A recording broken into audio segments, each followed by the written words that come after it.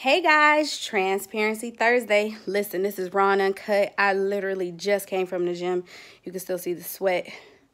But the Holy Spirit unctioned me to share this with you on today, so I'm doing it. Here we go. You see this on my calendar back here? It says Freedom, March 2019. Lord, I praise you for it. And then you see the scripture, Isaiah 58:12. Yeah, here we go. So in December of 2018, I wrote that on my calendar, right? I was believing God to free me in a couple of different areas, one area specifically.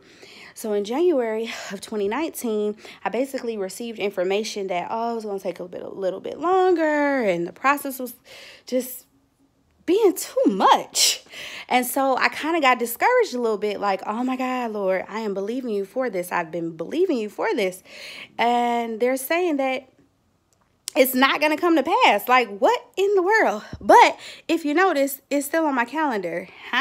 It's still right there. Why? Because I never took it down. So even though I had a little moment of unbelief, I still was believing, saying, Lord, help my unbelief. I was still confessing it every day. And guess what? Jesus did it in that month. But not only did he do that, he did some other stuff for me too, and freed me in other areas that I didn't even know I needed to be free in. So the Lord was telling me that I put myself in a box of limitations for myself when he had bigger and better things for me and a bigger purpose for my life, right? So I just want to encourage you young people. I just want to encourage everybody watching that there is no mistake, there is no mishap, there is nothing that is too big for God, right? So my grandmother used to tell me, don't nurse it, don't rehearse it, and God will reverse it. So confess that thing to the Lord, repent, ask for forgiveness, forgive yourself, and then believe it and walk in it. And his grace and mercy will cover you, okay? If you've offended somebody, if you've wronged somebody, go to them, say, I forgive you, ask for forgiveness, forgive me for what I've done. I had to do all of those things.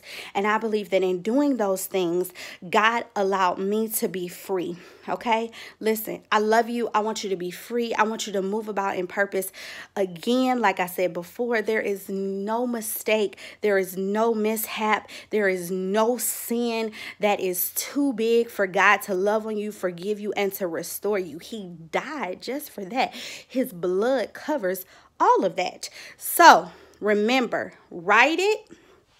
That's the book. Write the vision, make the plain, right? Confess it. Write it with your mouth. Believe it, and it will be so. I'm believing. I'm praying for you. I love you. Hit me up. Snapchat, Instagram, Twitter, Facebook, whatever you need. ShaunaSpeaksBookings.com. Don't forget to go to Shauna Speaks on YouTube. Like, subscribe, and share whatever you need. I'm here for you. If you need me, reach out. We're going to get through this together because we winning, y'all. Let's go. I love you.